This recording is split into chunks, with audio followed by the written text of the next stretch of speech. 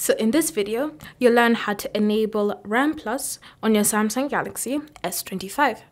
So RAM Plus is a feature that takes your device's storage and turns it into virtual memory, thereby increasing the RAM capacity.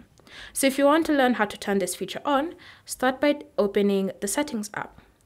Once you're in Settings, scroll and select the option Device Care, and then under Device Care, tap on Memory. From here, you want to select RAM Plus, and then to turn it on, just tap on the toggle like that, and then you'll be prompted to choose how much virtual memory you wish to use. So you have four options: 2 GB, 4 GB, 2 GB, 4 GB, 6 GB, and 8 GB. So choose the one you prefer. So for example, I wish to choose 6 GB.